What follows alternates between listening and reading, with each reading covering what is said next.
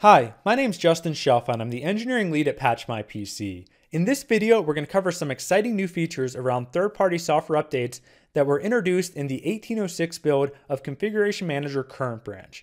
This video is going to include how we can enable third-party software updates, how we can have Config Manager automatically handle the code signing certificate needed to publish updates, the client setting required to allow clients to trust third-party updates we publish, and how we can add and publish updates using our PatchMyPC update catalog.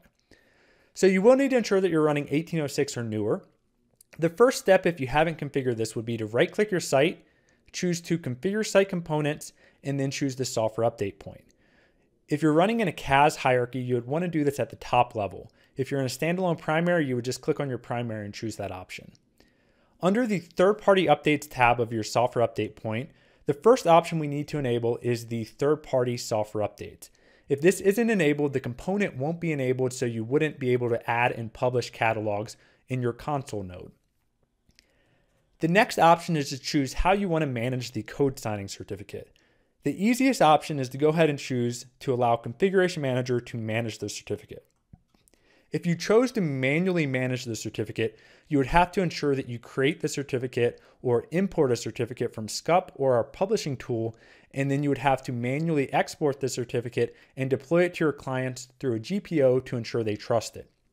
If you have Configuration Manager manage it, it's going to automatically create a certificate if it's not already there. It's going to automatically deploy that to your client so they trust it. So this is a great option.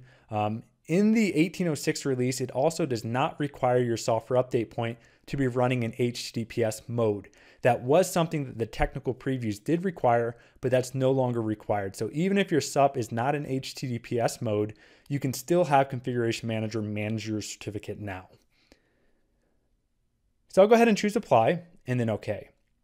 Now, one thing to note here is that if you did want to use a certificate, a code signing certificate from a certificate authority, whether that's internal or maybe a third party, you would need to still use SCCM or our publishing tool to import that certificate because Configuration Manager in the 1806 release does not have the ability to import a PFX certificate for your code signing cert. So if you wanted to do that, you can install our publishing tool and then choose the option to import a PFX file. You could then browse to the certificate that you created through your certificate authority or even a public CA, and then add that, and then it would ask you for your password, and then that would automatically add that into the WSUS code signing certificate store. And if that already exists, Configuration Manager would read that certificate instead of creating a self-signed certificate. So just wanted to make sure that we kind of covered that scenario for those of you who might be using a code signing cert from a certificate authority instead of just creating a self-signed one. So we'll go ahead and choose OK. And then we need to ensure that our client setting, so I'm going to enable this setting under the default client settings. You could, of course, use any custom settings that you have here deployed to your clients. Under the Software Updates tab, there's a new setting called to enable third-party software updates. We're going to choose yes on that option. That's going to set the local group policy to tell the client it's allowed to install any third-party updates that we've published to our site. Now, I do want to open the certificate snap-in on the computer, and we're going to browse out to the WSUS folder on our software update point. This is going to be where the code signing certificate gets generated. So we can see that there's currently nothing here. So if we initiate a software update point synchronization, that's going to be how the certificate gets generated if it's not already there. So I'll go ahead and open up my WSync Manager, and we should be able to see the sync process happen. Once the sync is completed, it should automatically generate the certificate for us. So if we go up, we can see that we have created the certificate here within the wsyncmanager.log. So if we come back into our certificates and refresh this, we can now see that we have our self-signed certificate that was automatically created from SCCM. So this looks great. If we come back into your console now, and go back to that third-party updates tab in our software update point, it should give you some information about the certificate that it generated. So this looks good. It was automatically created and it's going to be automatically deployed to our clients. If you're coming from SCCM or even our publishing tool, or if you used our publishing tool to import a PFX file, it would automatically read any existing certificate that may exist before you enable this option, and it would automatically deploy that to your clients for you if you did already have a certificate in place before you enable this option. So the next thing that we'll look at is our software update catalogs. So we can see that the HP partner catalog is automatically showing up here. So that looks good. The next thing that we'll do is go ahead and add our Patch My PC update catalog by clicking Add Custom Catalog here. So the first catalog I'm going to add is the trial catalog. In case you just wanted to test this out, you can use the trial catalog URL, and we'll also include this in the description below. So I just pasted in that, and I'll go ahead and fill in the catalog metadata. All right, so I put in the metadata. So I'm going to go ahead and click Next to add the catalog. And then choose Next here on the summary, and then it's going to go ahead and add that for me. So after we add it, we do need to right click and choose to subscribe. We're going to go next through the General tab. It's going to go ahead and download the trial catalog for us. The next thing, you do need to click the certificate and approve it. So we can see that the certificate, our catalog, is signed from Patch My PC code signing certificate. So we're going to choose OK now that we viewed it, and then click We accept and understand that we trust this certificate. We're going to do Next here and then Next here. So that looks good. Now the trial catalog is intended as a proof of concept, and it doesn't contain all the updates, but it does contain a subset so you can understand how the publishing works and go ahead and test it out on some clients. So the next thing that's going to happen here, there's going to be a log file called the SMS ISV update sync agent.log. You can find this in your configuration manager logs folder. So if we go ahead and open that log file, we can see that the catalog, so if we come up here and look at this log file, we can see that it went ahead and downloaded our catalog. So here we go, we can see it downloading the cab. It verified that it was trusted because we added the certificate, and then it's going to automatically publish these updates for us. So after the initial publishing that you verify in this log file, we can go ahead and right click our software update point and choose to synchronize software updates. So then if we go over to our WSync manager, we're going to just verify once this completes, we then need to go ahead and enable our vendor and product in our software update point for Patch My PC. All right, so we can now see the sync is complete. So if we come back to our software update point, the initial time that you publish updates, you will have to come in and go to your products tab. And we want to enable the Patch My PC product, and then the product name is going to be called SCUP Updates under the Patch My PC vendor. So we'll go ahead and choose OK on that. And we'll run one more software update point sync, and this is when the third-party update should start showing up in our console. All right, so our software update point just synchronized, and now we can see that the third-party updates are now flowing into our console now that we enabled the product. So if I refresh the all software updates, now we can see our third-party updates showing up here. So the next thing I'm going to show you, instead of the trial catalog, I'm going to show you how we can add a catalog but filter by product. So since Configuration Manager does not have the ability to filter catalogs, it will just automatically publish everything in a catalog for all updates. What we did on our engineering side is we gave the ability where you can append additional parameters to your catalog URL if you only want to import specific third-party updates into your site using the SCCM publishing. So I'll include a link to this blog post, but we basically list all the products we support, and then you could import specific products if you didn't want to have all the updates published to your site. So if we jump over to one of our sites that have all our updates published, you can see we have about 241 unique updates that would get published in our products that are about 130 different products. So this would also include like 32 and 64-bit updates. That's why we see that update number a bit larger. So if you didn't want to have all those updates published, what we can do is selectively import by product. So I'm going to go ahead and choose to add a custom catalog again. I'm going to paste in my catalog URL, and we can see that I've now appended the product equals Oracle Java. So if I took this away, it would publish all the updates in the catalog if I just had the ID. So I'm going to go ahead and put in just Oracle Java for the product. All right, so I filled in the metadata. So we're going to go ahead and choose Next here and then Next here. Now we can see we have our Java catalog. So I'm going to go ahead and choose Subscribe. Choose Next through the wizard. It's going to download. We're going to have to accept the certificate again. So we can see it's the same certificate. Accept that and then choose Next here. So if we go back to our ISV update, here in a minute, we should see that catalog start downloading and publishing automatically. All right, so we can now see we have 12 new updates that were published.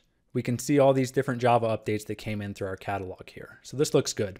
So if we come back to our console, we can see that we don't have any updates now, but if we go ahead and run one more software update point sync and monitor that sync, we should see the update starting to flow in here in a second. All right, so we can see the sync completed, and now we can see we have the different Java updates automatically coming in. So if we go ahead and refresh, we can see we went from 12 updates and now we're up to 18, and we can now see all our Java updates showing up here. So this looks great. Now, of course, if you just want to go ahead and publish all the updates in the catalog, we'll come back to our software update catalogs. All right, so I filled in all of the metadata here. We can see we got our catalog with no parameters, so that's going to download and import all the updates. We'll go ahead and choose next here and then next here. So we'll go ahead and wait for that to publish. You know what? It looks like I forgot to subscribe, so we're going to go ahead and go through that process to subscribe to the catalog, view the certificate, accept it, and then go next here and then next here. Now that we're subscribed, we should see it now start publishing updates automatically here. All right, so we can now see in the SMS ISV update sync agent component, it's automatically publishing the updates from our catalog using metadata only. So it's going through the whole list of our catalog and getting those updates published. So this is looking really good. Now I do want to mention the ISV update component sync will automatically synchronize your catalog after you add it every 24 hours. So we generally do about 3 to 4 catalog updates a week. As long as an update is released before about 10 a.m. Mountain Time, we get it in the same day's catalog update. So this sync component will automatically handle publishing any new updates that we release to our catalog through this sync. All right, so we can now see all those third-party updates were published. So I'm going to come back into my software update point and choose to synchronize. This is then going to pull in all those published updates, and then they're going to be available in our console. So we'll wait for WSync Manager to go ahead and synchronize, and we'll come back to the video.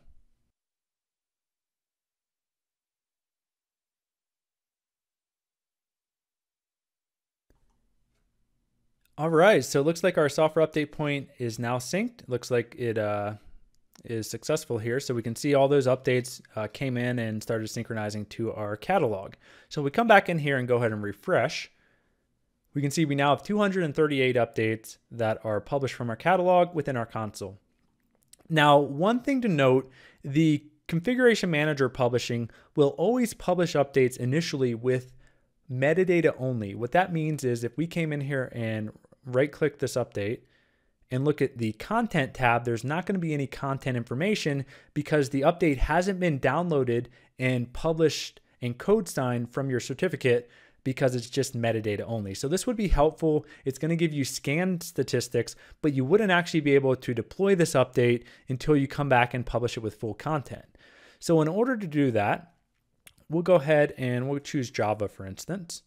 So if we come here and right-click on Java, choose right-click and choose Publish Third-Party Update Content. What that's going to do is, if we come back and look at our ISV component, it's going to go ahead and tell the catalog to download the binary and then publish it. So we'll wait for that to complete. All right, so that only took a moment or two. We can see that it downloaded the update and then published the update and code signed it, and it's now complete. So that means the update was published from the SMS ISV update component with full content.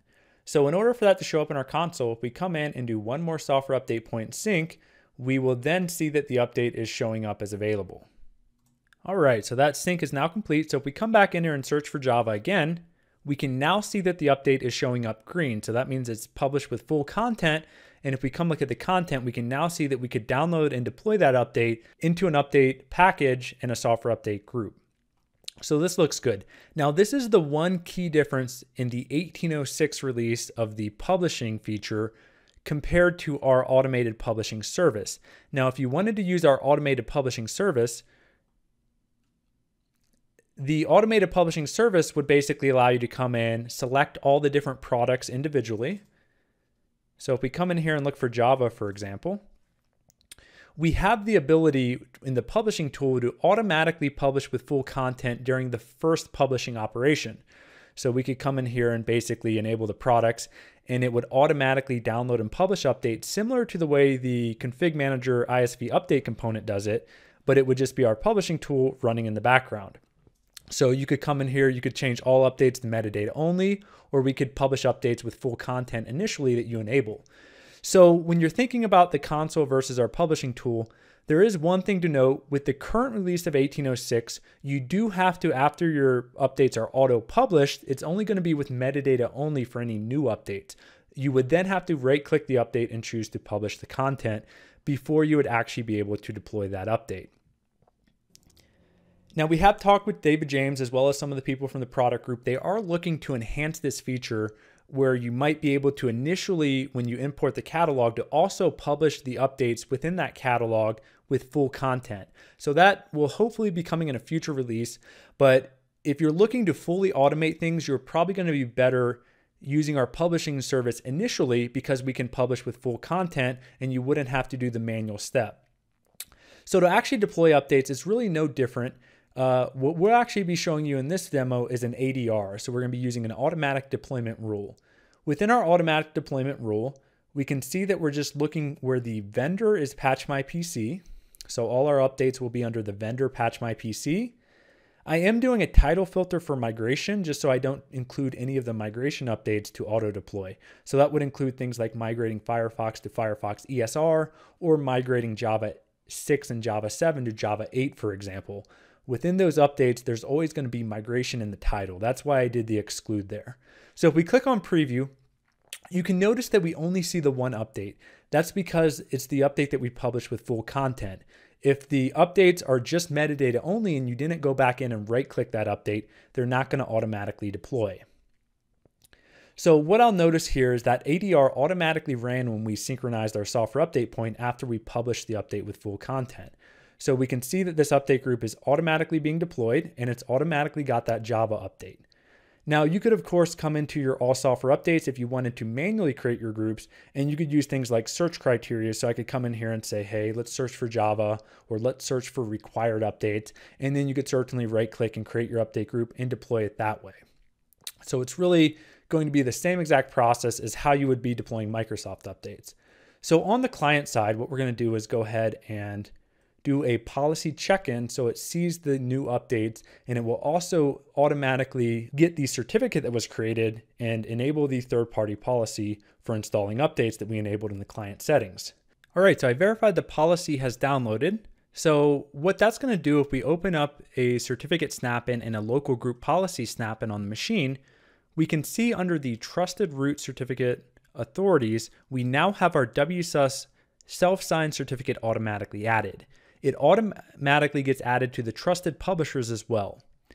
Within the local computer policy, under the administrative templates, Windows components, and then the Windows update, we can also verify that the config manager client also enabled the option to allow signed updates from Internet Microsoft Update Service location. So that's going to allow the clients to trust it. So I'm going to go ahead and do a software update scan cycle so it starts evaluating that update group that was automatically deployed through our ADR. We can see that in my ADR, I had the deployment set to show notifications. So if I go ahead and open up Software Center and look at the Updates tab, I can now see Java showing up. It should already be trusted from a certificate perspective and a group policy perspective using Configuration Manager settings, so we should be able to go ahead and choose Install. So let me just open up Control Panel. Hopefully I get this in time. There we go. So we had 171 installed actually. So this will go through the process of doing the upgrade. So we can now see that it's starting to do the upgrade here, and we should see 181 show up any second now. All right, so we can now see that Java has been upgraded to 181. So that's basically how the setup would work. Once these state messages get sent up and your summarization task run, we can now see that we're reporting compliant on that one machine that installed the update. Now, one thing to note, it does use existing infrastructure, so the update package is going to go out to your DPs for all your third-party updates, and your client is just going to use the existing SCCM agent, so you don't have to worry about any additional clients or server infrastructure because we're going to be making use of what's already there today in your configuration manager hierarchy. I hope this video was helpful, and thank you for watching.